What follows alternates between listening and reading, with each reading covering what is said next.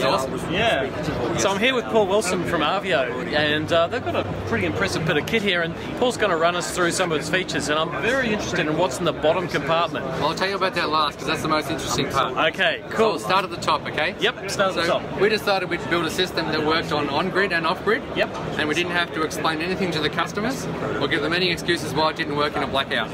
So the first thing we needed was a really powerful inverter. Yep. So we used Selectronic, which is made locally in Churnside Park in Melbourne. Nice little place. We're based in Mitcham. This inverter here can give us about 18,000 watts of peaking power, which is pretty powerful. It can run a whole switchboard of a house. For about 30 minutes it can give you about 11 kilowatt hours. And for about continuous use is 7.5 kilowatt hours. 7.5 kilowatts of peak power. So the inverter here is a very powerful inverter. It takes 48 volt DC input. Selectronic have been waiting for a long time to develop a remote access system, so we couldn't wait for them, so we developed it ourselves in-house. It's called Emax, which you can have a look over here. It's a tiny single board PC. It runs on 1 watt of electricity. And we plug it into the bottom of the SP Pro inverter, into the USB port here, and it gives full remote access programming to the inverter. It's plugged in here with a little 12 volt plug supply. So it runs on 1 watt. So we just plug that into a cigarette lighter jack that we give you. That's cool. Plug that in there, and you've got power. So not another power point and another plug pack. No more power points, 12 volts. Yeah, great. It'll boot up itself. It automatically logs on through the internet and connects through to our server. There's no port forwarding required, no IT skills. Your grandmother can set this up. Okay, maybe. So you plug that in, turn it on, it automatically connects back to our server. Then you go home and you go, I'm going to program the system now. Instead of sitting in the customer's garage from 4 PM until 9 PM programming your SP Pro, you go home, you download a program called Proxy from a website, you type in your email address and the password we give you, you click it, it opens up all the inverters around the world that you're allowed to program based on the number of Emax devices you bought. You can plug in and connect to 3 inverters simultaneously. That's really sweet. So that takes away the end of the day drama. Yep. You do the hardware install, you leave. That's exactly right. You open a beer, sit down, Yep. Sorry, a cup of tea, and sit down and and then do the hard part, which is the programming. Exactly. Yep. So you log into the inverter. Now you thought that was pretty clever, but the problem is we're running through a serial port, and serial port means you do one thing at a time. That wasn't good enough, so we built a multiplexer into here. So you can log into the inverter multiple times. So while it's still logging data to our server, you can log in and program it at the same time. You don't have to tell it to stop logging data to program it. The beauty of that is you can log into the inverter multiple times on one screen. So you can log into Quick View, Data View, and Configuration menu on the one screen from the one inverter and program it while you're seeing the changes happen. At the same time, if you're a little bit stuck, you could call up Glenn, or you could call up Selectronic, and you could call Rob Moss, and you could say, Rob, I need help. And he goes, no worries, I'll log in as well. So he can log in from Churnside Park into the same inverter, in the same session, and help you change the settings with you. While he changes it on screen, your screen changes as well. All right, that's never been possible before. No, it hasn't been possible. And then when you're finished, if you press configure, type in the password and send, then you'll program it. If Rob presses configure, types in the password, then he'll program it. Right. While that's all happening, it's still uploading data and caching it. Yep. Now, if the internet connection is lost, the client changes to NBN, and you plug it in again, it works. There's no setup required. You don't have to get into the modem, put in port forwarding, hope for the best. It just works. Yep. You can also do Wi-Fi. That's a new feature. But then the problem is if the client changes the Wi-Fi password, it won't work, obviously. So to fix that, you plug your mobile phone in the bottom of the USB port, open up the app, type in the Wi-Fi password, press save, and then it reconnects again. Right. Okay. So that solves the problem of Wi-Fi. If you really want to use Wi-Fi, I would suggest that you use a Cat5 cable instead. Yeah, cool. Hang on. Cool. Okay, so that's the inverter, that's Emax.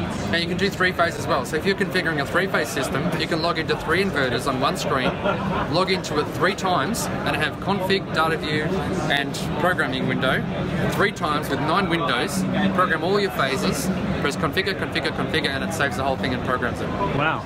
Now then if you made a mistake, you go back in tomorrow and you log in again and you change it. You have to drive back to site again. Yes. So Emax was developed by us. It's a true remote access facility. Remote access, and it's got bank level security. Yep. So it's SSL certificates. All the data is stored on our server for life. If you lose internet, it'll store data for 10 years. Oh right, so just catch up. Yep. And if you replug it, resynchronizes. So you can have a houseboat floating around Lake Eildon, it loses mobile range, it comes back in again, it recaches. Right. If you're out of range of mobile, the app still works. It works on your local LAN, finds the device through a special technology we developed, and you can still start the generator, turn relays on and off locally and read all your data, even though you've got no mobile reception. When you come back into range, it recaches again. Wow. Okay, All that little black box. All in that box. It runs on 1 watt of electricity. It also can control Samsung air conditioners, Daikin air conditioners, Philips lighting systems, Zender air ventilation systems, robotic surveillance cameras, relays, the whole lot. It's all in one box. If you have any technology you want to automate, you just send us an email and say, I'd like to include this on your program, and we can develop it and put it in there as well. Cool. So that's Emax. Yep. You thought that was good. Wait, there's more. This is a charge controller by a local company called Imark. It's made in Imark? Made in North Melbourne. It's 150 volts to 500 volts DC input and 48 volt DC output. This is starting to look like an all-Victorian solution we got here. It's all made in Melbourne. Yeah. Wow. Melbourne. So Chainside Park, Mitcham and North Melbourne. Okay. And I was made in Box Hill. Well, that's where I was born. I don't know where I was made. I think I was made in Blackburn.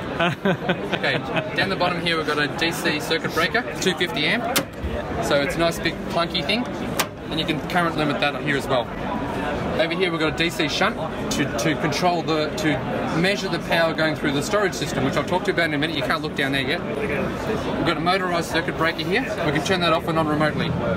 So we can turn off the storage device down here. I'll tell you that in a second, one at a time. So this is the main isolator, and each storage device will turn off one at a time. Okay, that's the main system. On the back we have a single connection cable, so you can wheel it into side-on casters, and you can plug it into a customer's premises into a single connector. And then when the customer says, I want to move house, you unplug it, you plug our cable back into the house, and it's a normal house again. And you unplug it, take it with you. So the client can move house. The client says, oh, I'm not sure if I can justify the investment. I might be moving in 5 years. So no worries, it's plug and play. It's even on wheels, I see. It's on 600 kilo rated casters. Wow. Each wheel, so it's 2.4 tons of carry you can do, so you can drive it across your driveway and it won't break the wheels. The next most important thing is down here. Drum roll. Drum roll. In the old days, we used to use lithium batteries. Yep. That was a long time ago. We also used to use gas to light our homes. Okay? And my parents used to have a horse. Now, we use supercapacitors. So lithium batteries, they use electrochemical energy. They use electrochemistry to store energy. They have about a 90% round-trip efficiency, typically. Lead acid batteries, maybe 70%, a bit more maybe depending on the brand. Flow batteries, 65 to 75%. Cycle life, 2,000 to 4,000, maybe 10,000 if you treat them really nicely. Go across to supercapacitors here, 1 million cycles. Wow. Now, if Nefertiti had one of these things, it would still be working today. 1 cycle per day is 2,700 years of use. Who was that? Nefertiti. Right. She was like Tutankhamun's mum. Oh, it's early storage adopter. Early Egyptian, right? 99.1% round trip efficiency versus 90%. So there's almost no energy loss, which means there's no heat.